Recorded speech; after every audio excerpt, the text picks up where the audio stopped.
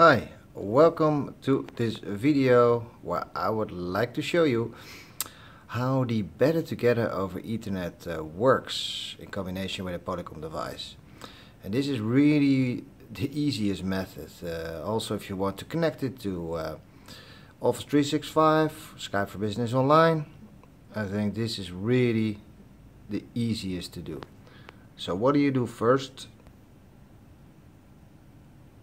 You have to connect the LAN side into your network and the PC port into your PC, because the pairing with the Better Together app will combine this with the usage of connecting your PC to this port. So this is a requirement today for the Better Together over Ethernet. So when the phone is properly connected, as stated in my previous section, you need to go to your PC. So on the PC you go to support.polycom.com, and then you see on the right you see documents and downloads. You go there to voice, select the phone you have. So for example VVX 500, click on go. So now you will get a listing of all the documents available for this phone, including, if you go down a bit, you will see and find here the Better Together over Ethernet apps. Here you go.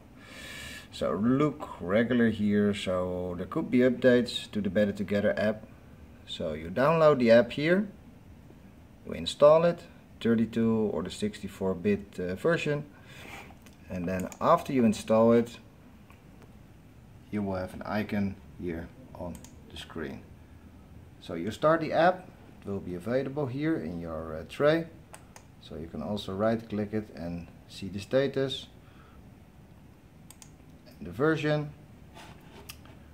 Okay, now you go to the phone, and what makes life so easy is as soon as both devices recognize each other through the PC port, you will get a second option here, paired link client. So if I click that, it will automatically ask now to enter login information on the PC. So you go back to the PC, and now you will have a login screen here, and this is the login screen from the phone.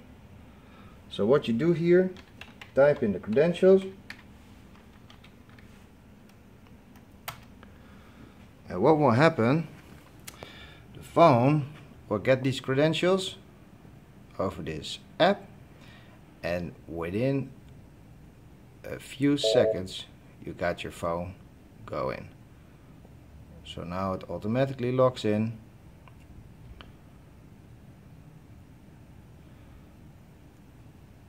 Okay, so what you can do is you can walk yourself through some time zone settings if needed.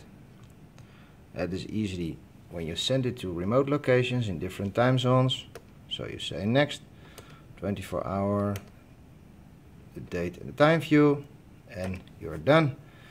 And you got here your favorites directly showing on the screen. And these favorites which we see here are exact the same favorites you see here in your Link client or Skype for Business client. So thank you for watching this video.